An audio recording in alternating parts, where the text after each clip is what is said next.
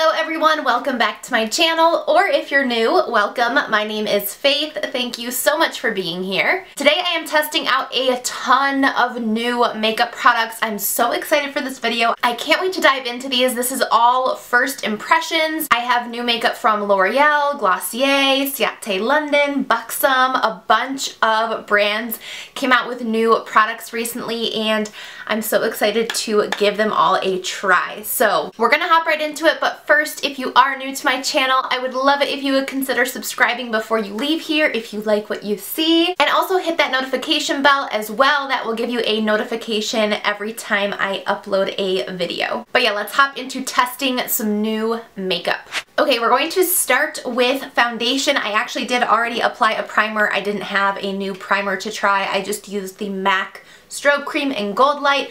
But for our first new product, I am testing out the new L'Oreal Infallible 24-Hour Fresh Wear Foundation. I have seen this all over Instagram, all over YouTube, and I wanted to try it. So I have not used this at all yet. I just picked this up actually this morning. I hope the shade's right. I chose 420, which is beige, true beige. I think I'm just going to pump it on the back of my hand. It's very runny. You can see it like running down there. I do like when foundations are pretty liquidy like that. I just like to put it on the back of my hand so I can warm it up and then pinpoint apply it to my face where I need the most coverage, which is mostly like towards the center of my face. It does have a fragrance, kind of like flowery, but like alcohol. So I hope this isn't too drying. It's a breathable, buildable coverage, up to 24-hour fresh complexion foundation. Let's blend this out and see here. I think the shade I picked is definitely perfect. It doesn't say if it's supposed to be matte or dewy or just like natural. I think this is kind of like a natural finish. And right now I am just working with the 2 pumps that I put on the back of my hand. It's giving me like medium coverage. It says it's buildable though, so I might go in with like a 3rd pump. Now keep in mind I do have pretty dry skin, so like on me it looks a little dry like in this area, but I could probably fix that by mixing it with an oil or something like that. All in all though, my first impressions just upon applying is that it applies really nicely and it gives the skin like a nice evenness. It's blending out really nicely. I think I still prefer my L'Oreal Pro Glow, which is obviously more of a dewy finish. If you want more of like a natural finish, this is a really good option. I'm going to take one more pump and just put that like right on the cheek area where I'm still seeing some redness. I'm kind of surprised that there is such a strong fragrance in it because I don't think the L'Oreal Pro Glow has a fragrance.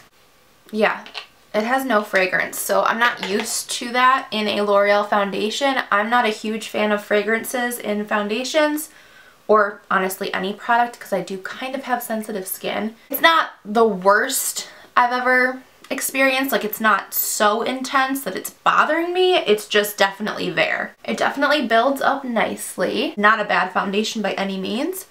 It just might not be the best if you're really dry. Okay, I did not have a new concealer or powders, but just so you are aware of what I used the Tarte Shape Tape, and then I used the Maybelline Fit Me Loose Powder under the eyes. Then to set my entire face, you guys know these steps. I do this all the time in my videos.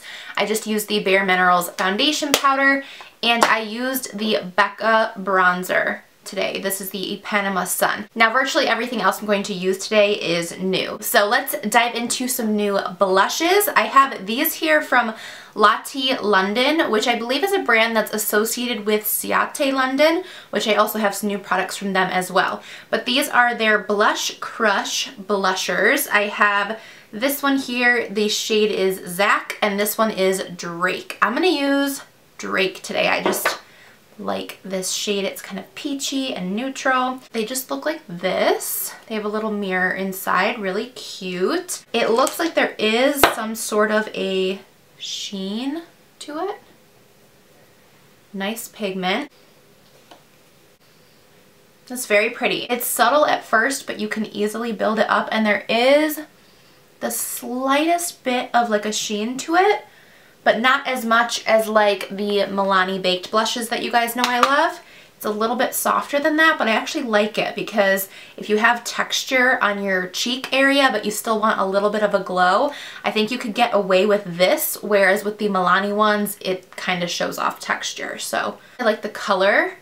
I think it's really pretty. I'm just going to take some over the nose. Yeah, I like that. Everything will be linked down below, of course, as well. So if you're interested in checking these out and prices and things like that, everything is always linked down below. I also have another new product from Lottie London. This is their Arch Rival. It's a brow product. It's like a 4-pronged brush. It like creates little tiny little lines, and so it's supposed to look like microblading, I think. I also have another new brow product that I might combine with this, because this is probably really good for like the front of the brow, but I don't know how good it is at creating an arch. I have a new pencil as well. This is from Mia Adora, and this is the On Point Brow Micro Tip Brow Definer. This is what it looks like. It's just a super, super fine tip, and it has a spoolie at the end. So I'm going to try both of these together today, but I'm just going to start with the front of the brow with this product here and just create little, oh,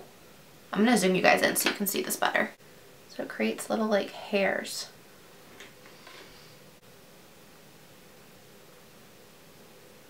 You actually can use it to fill in a little bit. I don't know, I think you kind of need a pencil to go along with this, unless you have really nice brows and maybe just a couple sparse areas, but my entire brow is sparse, so I'm definitely going to go in with that brow pencil as well, but I do like the little hair-like strokes it's creating. I'm going to fill in my brows how I normally would, but with this Mia Adora pencil.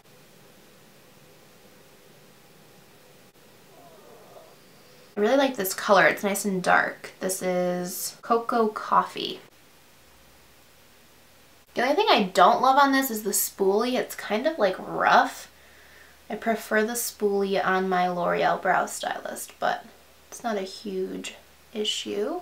I think that looks really good and really super defined. I'm going to go back in with this little guy and just create some more hair-like strokes towards the front. What do you guys think? It's a strong brow today. I don't think I normally use something this dark, but I kind of like it. It does match my hair a little better. Sometimes I feel like my brows are just slightly too light. So I'll actually just keep you guys zoomed in here since I am going to do eyeshadow next. And how cute is this packaging? This is new from Ciate London. It's their Jessica Rabbit collection. So this is their eyeshadow palette. I always love their eyeshadow palettes, but they're so hard to open for me. I don't know why, but they are always so gorgeous. So here is what it looks like. And in the collection also comes a highlight, which I might test out, and a lip product. I don't think I'm going to use the lip product because I have something else I want to try, but this is what comes with it. I just wanted to show you guys. It's like a glittery red. But jumping into the eyeshadow palette, I think first I'm just going to take this shade here in the crease. This is called Carrot Cake. Ciate London palettes are a little pricey. I'm pretty sure for this, which has 9 shades in it, it's like $40 or something like that. So they are pricier, but their shadows are typically really, really nice. I'm not sure if it was their last release, but the last palette I got from Ciate London was their Glitter Storm palette, and I did do a video on that palette if you guys want to check it out. There was like 3 pressed glitters that were so intense you didn't even need a glitter glue. Okay, I kind of have to figure out what color story I'm going for. I do like how they have it organized, because you could kind of just go up this row and do a look, up this purple row, do a look, or then up this like neutral row, or you could mix and match in between. But I'm kind of drawn to the reds and the golds. I don't really want to do purple. I think I just did purple, or in a video coming up I do purple, so I'm not going to do purple again. I do wish there was a darker matte shade to like deepen up the crease, because these are the only 3 mattes. The rest are shimmers. So that's kind of tricky. I guess we're not really going to have a deep look. It's going to look a little more natural, but that's okay. I'm just really drawn to this Love Letter shade. It's like a red shimmer. So let's try it. I'm just going to pack it on my lid.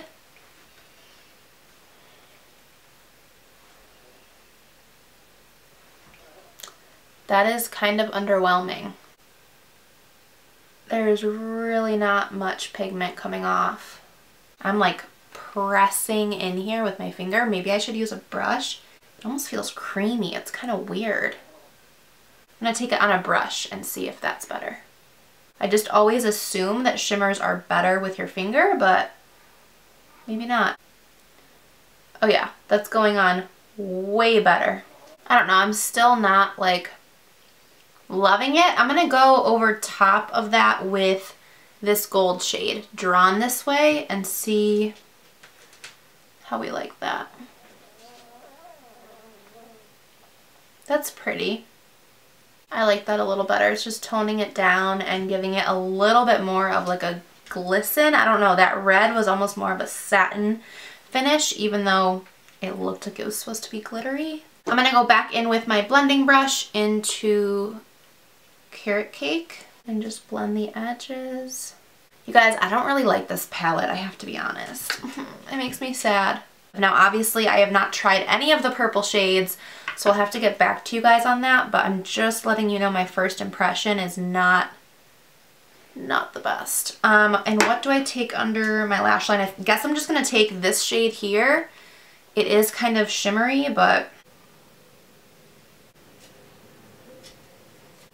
Okay, and that's about all I feel I can do with that palette. A little underwhelmed, but that's okay. Next, I'm going to do liner, and I may have used this once. I don't really remember. I definitely have not used it on camera. This is the Gerard Cosmetics Eternal Eyeliner. It's just a liquid liner. You're supposed to shake it before you use it. I'm just going to apply a tiny line across, not a wing or anything, but I am going to be applying false lashes, so I want something to conceal that lash band. I do like it. I wish it was a little bit more like thin and precise. It doesn't get down to a super tiny point, but so far it's okay. Okay, and I just need a dark black or brown to go over that. There isn't one in that eyeshadow palette we just used, so I'm just going to use this from Morphe. This is the 25B palette. There's a bunch of like dark chocolate shades, so I'm just going to take the darkest one with an eyeliner brush and go over that just to set it, make sure it lasts, and just also make it look a little bit more natural. I even do this when I do a wing as well. Just makes it last, and it just makes it look more seamless. Before I apply lashes, I do have a new mascara to try. This is from Artistry Studio. This brand I am not all that familiar with. They sent me a bunch of stuff in PR. I think they're French, but I'm not 100% sure.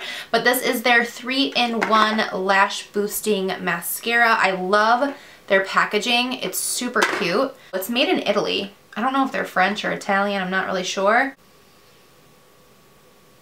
The weirdest thing has been happening with my lashes. This eye, the lashes are growing so long and thick, and this eye just is not. I don't know what's happening. And I sleep on this side, so I would have thought the side I slept on and like smashed my face on would be the one that doesn't grow, but I sleep on this side. This mascara is nice.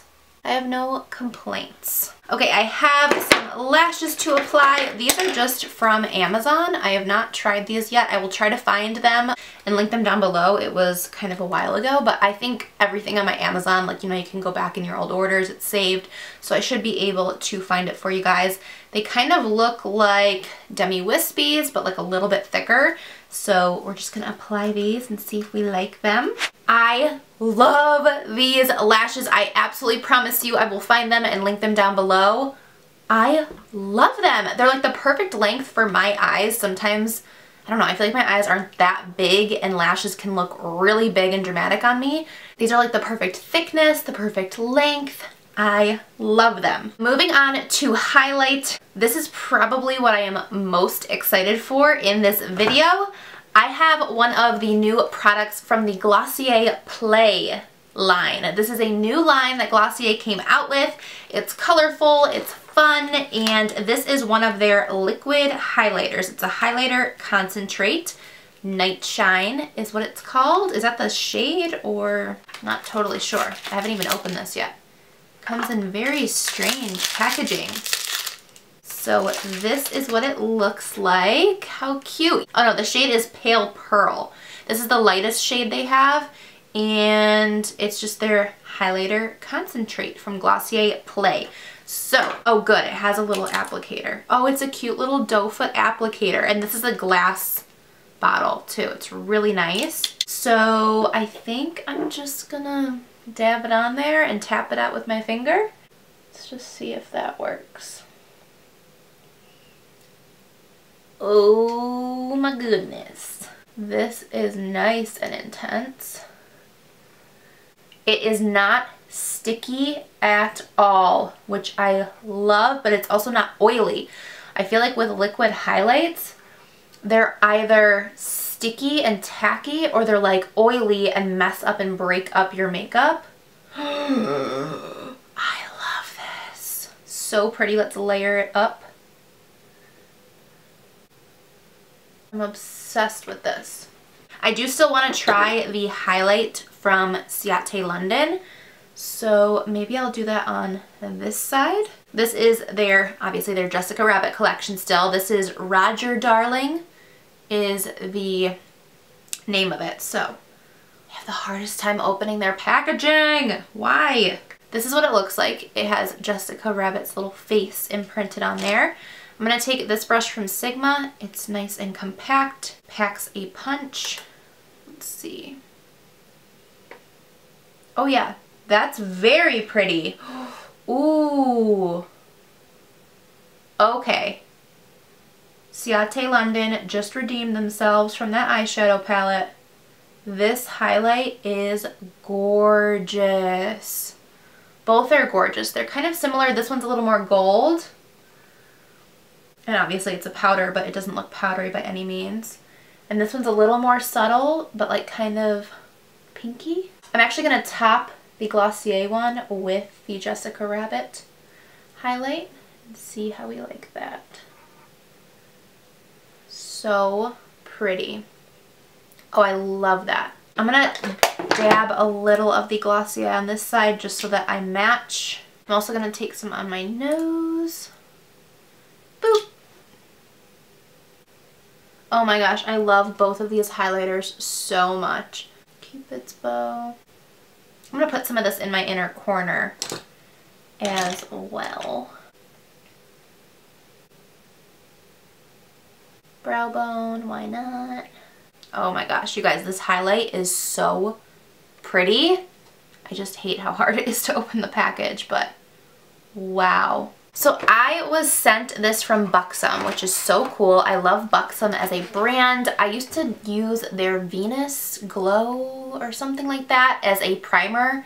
I did that a lot. I think I just ran out and haven't repurchased it. They're actually owned by Bare Essentials, Bare Minerals, so I didn't know that until recently. But they just came out with a bunch of limited edition shades of their plumping lip cream.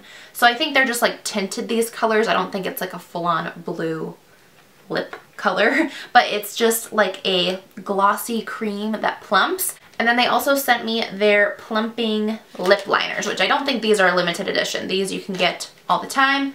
These are limited edition. So I'm first going to line my lips with one of these Plump Line lip liners. I think I'm going to use the shade either Hush Hush or Confidential. It has like a little brush on the end, maybe to like buff it out. This is Confidential. It's kind of bright. I wanted something more neutral. Hush Hush is going to be my shade, okay? I've never used these. I don't know if there's like a weird plumping sensation. I have no idea. Oh yeah, I think it's tingling a little bit. I'm actually going to take the shade White Russian. It's a lighter shade right there, but I'm just going to go over that because it's like a little dark for me. These are the shades. This one is White Russian, which is their very famous lip gloss as well. I'm going to try that one just because I used the White Russian lip liner and I think it'll go well. So, oh yeah, there's the tingle. Oh my gosh. Do my lips look like pretty plump? I feel like they do. And the tingling is not like intense. I've had some lip plumpers, like I can't think of which one it was, but they're like really intense and it kind of burns. This isn't burning, it's just like a minty, tingly, like sort of. I love this. So this is the finished makeup look of all of my first impressions testing new makeup. I think all in all, I really love how the look turned out. There were some products that stood out more to me than others. Like I was kind of so-so on the foundation, although I do think my skin looks really good. I think if you have more combo skin or like a little oily, you'll probably like this a little bit more. I'm just so dry, but I think it's a good foundation. I'm just like kind of neutral on it. I really did not love the Ciate London eyeshadow palette, unfortunately, but I'm obsessed with these lashes. I do like how my brows turned out. I think that this microblady pen from Lottie London is really cool. I don't think you can just use this alone. I think you need some sort of pencil to go with it. That pencil I used from Mia Adora is good. I do like it, but what really stood out to me was definitely the highlighting products, both of these guys, the lip products for sure, and these eyelashes. I'm obsessed with them. Let me know what you guys thought. What was your favorite new product that I tried? What are you dying to try? I, of course, will link everything down below if you want to check anything out. But yeah, guys, that is it for today. I love you all so much, and I hope to see you in my next video. Bye!